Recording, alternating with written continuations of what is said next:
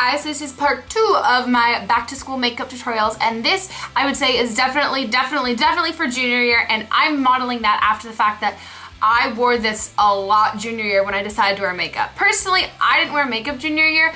I really didn't wear makeup all that much up until senior year, but for me, I think junior year is it's a stressful time, and no one wants to hear that. For me, junior year was filled up with studying and studying and studying, whether it was for tests or for the SATs or for AP tests or anything like that. Like, junior year for me was all about studying. I didn't want to waste time in the morning doing makeup because I was staying up all night. If I could sleep in 5 extra minutes, that's what I would do.